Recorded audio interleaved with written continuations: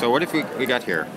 So we have quantum locking. The superconductor is locked in space, and it stays wherever I put it.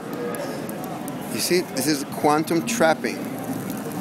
That's amazing. As long as it's so the cold, it's superconducting. It's frozen with liquid nitrogen. Upside down. Right. And it stays locked. So the fact that it's superconducting is locking the magnetic field in 3 dimensions, right? Yeah, exactly. And that and pivots. You see, because this is symmetric, it can rotate without break the locking. The locking doesn't break. Right. Because it stays there on the X and Y, but not on, it pivots on the... Yeah, on the axis of the magnets. You see, if I can move it on the side, it will again pivot around the axis of the magnet, because it makes sure that the magnetic field inside of it stays the same. Right. It's astonishing. Can you put it on the track for us? Yeah. I just levitate it above the track quite high, and I can just rotate it.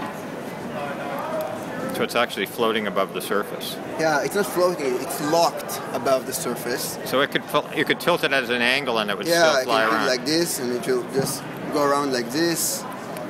Because I go and put it at different height, put them like this. And lock it at the height. Lock it, yeah, different height, different configuration.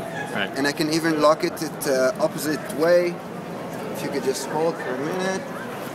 High. I'm doing the same thing. I'm locking it upside down, and then it is suspended. Fantastic. Okay.